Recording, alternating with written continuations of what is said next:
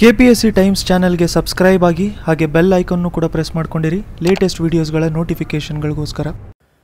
ನಮಸ್ಕಾರ ಎಲ್ಲರಿಗೂ, welcome to KPSC Times. So ನಾವು PWD ಇದು ಪಾರ್ಟ್ 1 ಅಲ್ಲಿ 10 ಕ್ವೆಶ್ಚನ್ಸ್ ನೋಡ್ಕೊಂಡಿದ್ವಿ. ಪಾರ್ಟ್ 2 ಅಲ್ಲೂ ಕೂಡ ಮೋಸ್ಟ್ ಪ್ರಾಬಬಲ್ ಕ್ವೆಶ್ಚನ್ಸ್ ನಾವು ನೋಡ್ಕೊಳ್ಳೋಣ. ಇದರಲ್ಲಿ ಜಸ್ಟ್ ಕ್ವೆಶ್ಚನ್ ಮತ್ತು ಆನ್ಸರ್ ಅಷ್ಟೇ ಹೇಳ್ತಾ ಹೋಗ್ತಾ ಇರ್ತೀವಿ. ಸೊ ಅದನ್ನೇ ಅದೇ ಥರ ನೋಡ್ಕೊಂಡಿರಿ. ನಿಮಗೆ PDFs ಮತ್ತು ಬೇರೆ ಏನಾದ್ರು ಪೇಡ್ ಗ್ರೂಪ್ ಜಾಯ್ನ್ ಆಗಬೇಕು ಅಂತಂದರೆ ಈ ನಂಬರಿಗೆ contact ಮಾಡ್ಕೊಂಡಿರ್ಬೋದು. First question, which one of the following has its own prime movers and thus is capable of moving freely on the project sites? So idike answer mobile crane. The value of the property shown in the account books after allowing necessary depreciation adanna enanta karitare antandre book value anta karitare. Next question, the gas which is responsible for heart attacks and high mortality rates caused by incomplete combustion of organic matter. So incomplete combustion of organic matter ಅಂತಂದ್ರೆ ನಮಗೆ carbon monoxide. Fourth question, which of the following is common when a valve closes suddenly at an end of pipeline system ಅಲ್ಲಿ valve close ಆದಾಗ ಅದರ ಜೊತೆಗೆ pressure wave ಕೂಡ propagate ಆದಾಗ ಪೈಪಲ್ಲಿ ಏನಾಗುತ್ತೆ ಅಂತ ಹೇಳ್ತಾ ಇದ್ದಾರೆ, ಅದಕ್ಕೆ water hammer.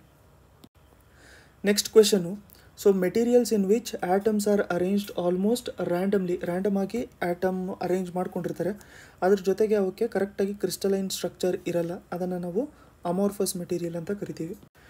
Sixth question, in case of RCC sodium benzoate ಯಾವುದಕ್ಕೆ ಯೂಸ್ ಮಾಡ್ಕೊತೀವಿ ಅಂತ ಹೇಳ್ಬಿಟ್ಟು ಕೇಳ್ತಾ ಇದ್ದಾರೆ. ಸೊ ಇದಕ್ಕೆ ಆನ್ಸರ್ ಬಂದ್ಬಿಟ್ಟು ಕೊರೋಷನ್ನ ಕಮ್ಮಿ ಮಾಡ್ಕೊಳ್ಳೋದಕ್ಕೆ. Seventh question, the best method of disposal of refuse to ensure complete destruction of pathogenic bacteria. So pathogenic bacteria complete ಡಿಸ್ಟ್ರಕ್ಷನ್ಗೆ ನಾವು ಇನ್ಸಿನರೇಷನ್ ಯೂಸ್ ಮಾಡ್ಕೊತೀವಿ. Next question, in construction of dash elements partial R complete elimination of form work is possible. So form work frame work ಒಂದ್ಸರಿ correction ಏನಾದರೂ ಇದ್ದರೆ ಹೇಳಿರಿ ನೀವು comment ಸೆಕ್ಷನಲ್ಲಿ. So ಯಾವ್ದು possible ಆಗುತ್ತೆ ಅಂತಂದರೆ ಇದು ಬಂದ್ಬಿಟ್ಟು ನಮಗೆ ಫೆರೋಸಿಮೆಂಟ್. Next question, in a plate load test bearing plate size which is recommended ಅಂತಂದರೆ ಏನು ರೆಕಮೆಂಡ್ ಮಾಡ್ಕೊಂಡಿರ್ತಾರೆ ಸೈಜು ಅಂತ ಇವ್ರು ಕೇಳ್ತಾ ಇದ್ದಾರೆ. ಆನ್ಸರ್ ಅದಕ್ಕೆ ಮಿನಿಮಮ್ 30 ಸೆಂಟಿಮೀಟರ್ಸ್.